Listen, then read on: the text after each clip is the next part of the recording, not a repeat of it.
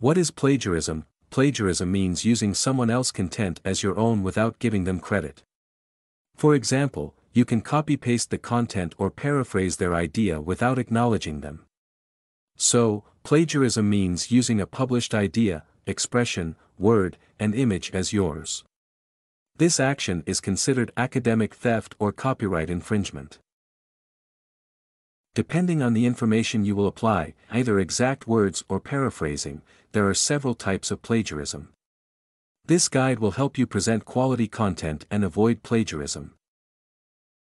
1. Start your research early. When you allocate enough time for your research, you can easily read and interpret the content.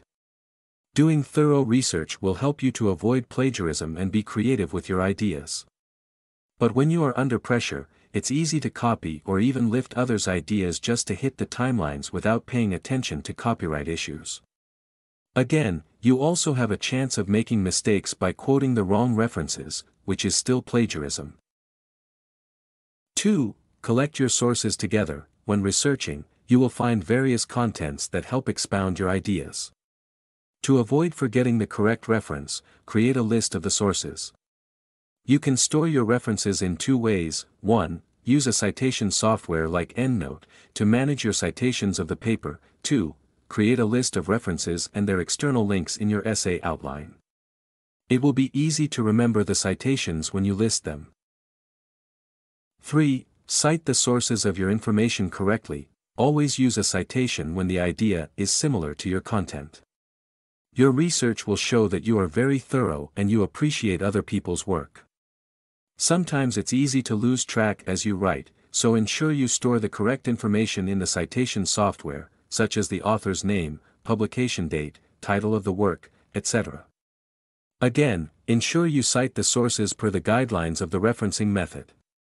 There are various referencing forms, such as Chicago, APA, Harvard, and MLA. All these methods have unique citation rules, thus, you should follow them to avoid an incorrect citation, which is also plagiarism. 4. Add value to the content. As you write an essay, ensure you don't rely 100% on other people's ideas. You can apply a unique style or consistent format to showcase your creativity.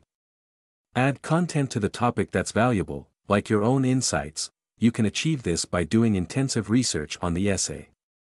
Your readers will know you understand what you're talking about, and thus you build trust in the content.